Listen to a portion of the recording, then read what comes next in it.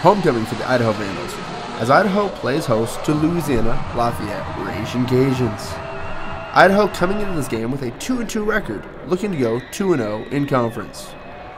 Idaho would start quickly with 7 plays, ending with a 1-yard run into the end zone by DJ Henderson. The Raging Cajuns would fire back, with only 2 minutes remaining in the first. Louisiana's Dion Ray, with a 3-yard run, ties up the game. Louisiana started the second quarter with a 14-play, 83-yard march down the field and finished with a 1-yard touchdown to give the Cajuns the 14-7 bump. The biggest play of the half was an interception by Vandal Jalen Hoover, which would flip the momentum towards Idaho. Unfortunately, they had to settle for a Cade Coffee field goal to end the half. Idaho would start the second half by giving up a 45-yard touchdown pass. Idaho would answer back in the third quarter, but again would only settle for a field goal, a 37-yard field goal from Cade Coffee, his second of the night.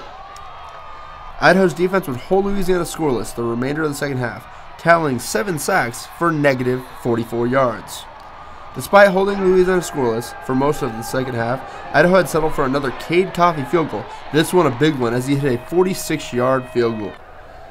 Idaho will look to rebound against Appalachian State next week in the Kibbie Dome.